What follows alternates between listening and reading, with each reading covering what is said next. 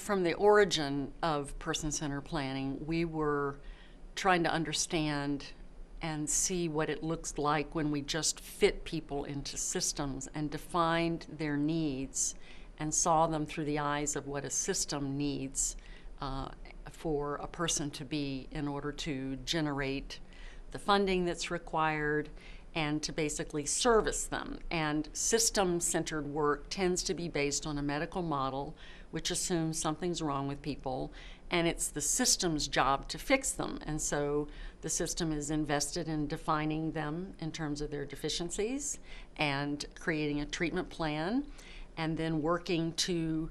help people get it right before they get to be members and be whole people in the real world.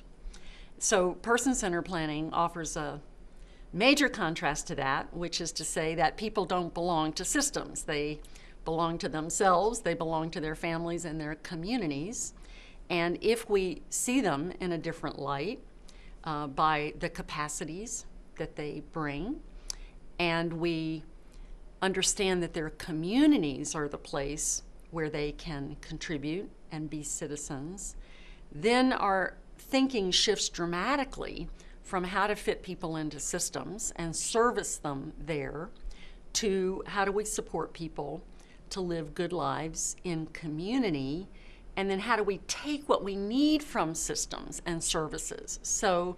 that services are not bad, they just tend to be wired for their own purposes, for their own self-interest. So a good person-centered planning process calls into question the way we use services and invites us to really change the way most of our services are configured